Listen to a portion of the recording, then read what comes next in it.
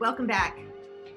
We have an unusual and amazing opportunity now to talk with Trina Limpert and Ron Gold together on the topic of DEI in an opportunity to really send home the message of how connection and relationship and inclusivity build an entirely new conversation and can potentially make the world better for us all. So welcome, Trina. Welcome back, Ron.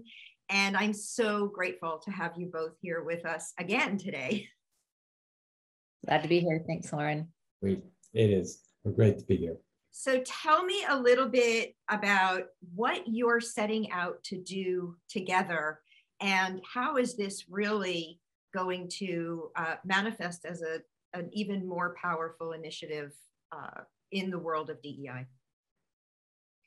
Well, I'll start, and then Ron, I want you to add all your wonderful ideas to the conversation here.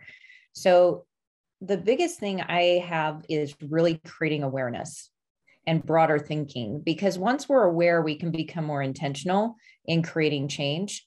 And so the more that we can get out and talk about our own experiences and share those with others, it creates more awareness and looking around and saying, oh, there's something else I can do as well, or aware of somebody else's experiences. And it really is our experiences that drives real change. And so that's my goal in working with Ron, is creating a broader awareness where people can drive additional impact.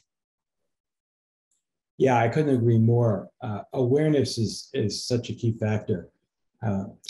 Just over the last couple of weeks, I've had conversations, and when the Q&A comes in, people are asking more well thought out questions and things that they want to answer. And it's a lot of it has to do with access and awareness and how should I be engaging and interacting with people who have disabilities. What is polite? How far should I go in asking if I can help them? When should I give them space and step back? And I think I have not heard much of that until relatively recently. So I find that as a very encouraging sign. So I know, Ron, this all kind of what Trina just said feeds right into your positioning of why not you? And that feeds Trina's positioning of every person a change leader. And so it sounds to me like you've come together very serendipitously to strengthen both messages, and you're going to take this out into the world, I understand, through a webinar, a series of webinars. Tell me what you have envisioned for that. Trina, go ahead. So my goal there is, again, is just expanding. The more that we use our voices, the more people we get on board. And the webinar series is sharing some of those same questions that Ron was mentioning, as far as a lot of times we have fear that's stopping us from making progress here. And so it's stepping through that fear and becoming more understanding and being open to, I may not always get it right. I may say something that isn't correct, and that's okay. And creating an environment where instead of holding back in fear, we're stepping forward in faith that we're going to become better people because of what we're learning and what we're attempting to do. And so through a series of webinars and being able to share, our experiences, what we've learned, how you can affect change, we're hoping that we can get people being comfortable being uncomfortable and stepping through that change and really getting on board in their own awareness as they move forward. Ron, did you want to add? I see the why not you as being closely tied with the whole idea about getting a wider breadth of voices heard. Because if why not you means each of us in our own way within ourselves can make a difference, and that we shouldn't think that we can't do it. And if it's a call to action for each and every one of us, we have to give people the capability and the power to have their voice heard. And that's why it's so important to raise awareness and appreciate what each person brings to the conversation. So Ron, you come from a very unique perspective of having been able-bodied, now being disabled in your body, but also having a really powerful, and like Trina, a very big corporate background. Are you guys thinking of focusing in the corporate realm, or are you actually looking to expand this into the broader communities? From my perspective, this is a great question, by the way, because if you look at the work overall within diversity, equity, and inclusion, it typically is happening at the corporate level. That's not to say there aren't amazing community programs out there, but where we found that there's most opportunity is within the workplace to create more inclusive environments that then expand out into the communities. So my perspective has been primarily corporate driven programs, but there's a lot of opportunities for engagement in volunteer programs, community programs, others that can also take these types of ideas and create, further awareness as well. Ron, yeah, I agree.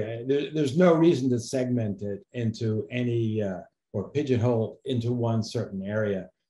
I think the message is universal.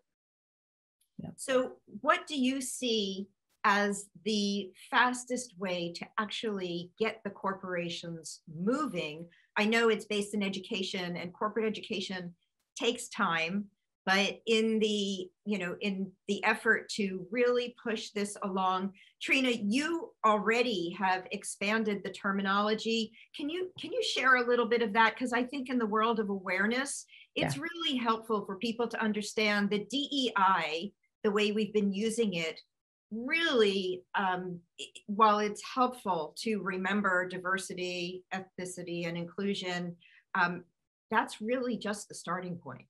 It is. I think that I was sharing earlier as we were talking, the biggest thing that people ask when they first get in connection with me is, can you explain the acronyms? So the acronyms are there intentionally. And, there's been a lot of them: DEI, D and I, DEIB. I've seen JEDI, right? Like there's a lot of acronyms. And really the reason for that and the intention behind it is because there is a lot to this work and you can't group it all together. You really need to give each its own focus. So as I've been working with organizations and putting this together, I've come up with a model I call the Be Ready. Let's be ready. And that really focuses on that B part is belonging. How can we really create an environment where everybody feels like they belong? They can share their voice without feeling like I need to restrict or put a filter on to meet whatever culture is there. Like we should be able to bring our whole selves forward every single day. And so that's really the goal you're trying to get to.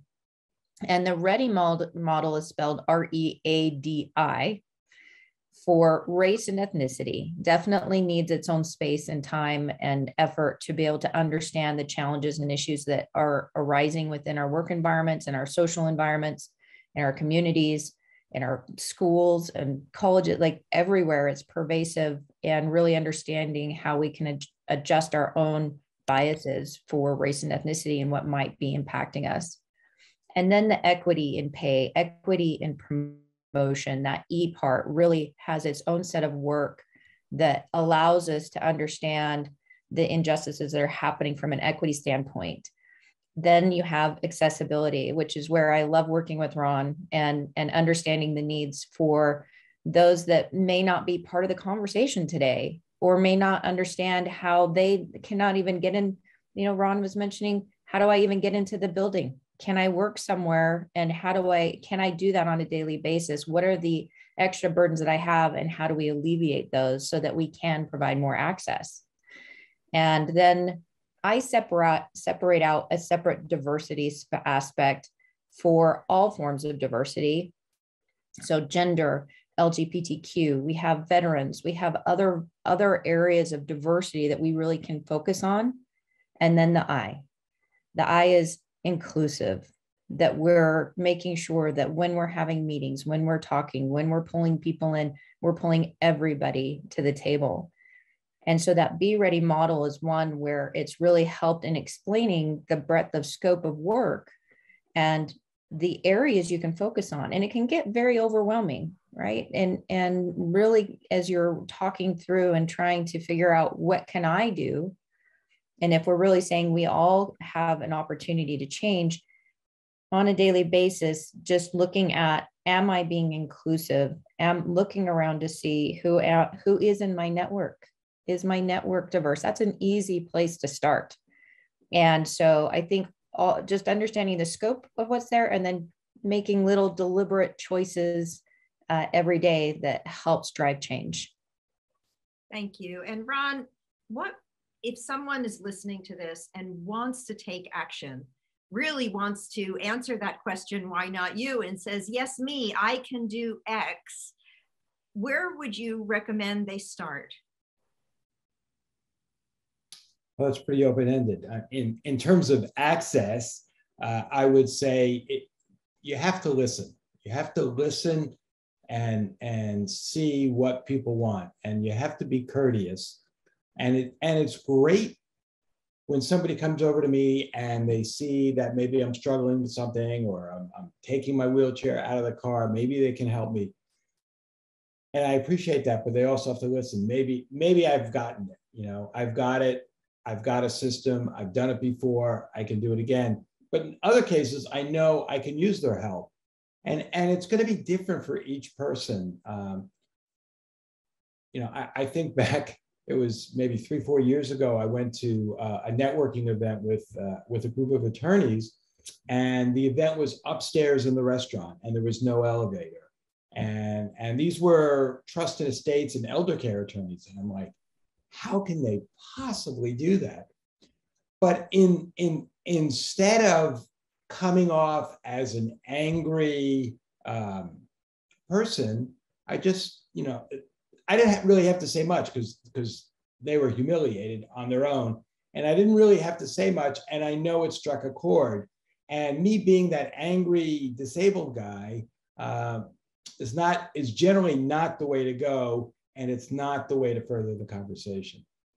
Well, and wheelchairs are not the only challenge in this respect, right? At every age, we could have differently abled people, and sometimes it's a cane, it's a walker, it may just be a limp, it may be something that that is not visible to us that makes someone differently abled. But your point about asking and being willing to listen and opening these conversations with people you wouldn't normally think you should have them with. And I love the point of just being courteous. Don't come in as the angry, resentful person, because you're going to lose the hearing immediately. Right. Mm-hmm. And I think for all of us, we would love to be a part of a better world for everyone. So whatever we can do to move that forward, I really hope people will take your advice and both of your ideas forward. So thank you so much for coming back and being with us today. Trina Limpert, Rise Next, and Ron Gold, Lean on We, and rongold.live. Thank you, and we look forward to seeing you again. Great. Thank you so much. Pleasure. And we'll be right back.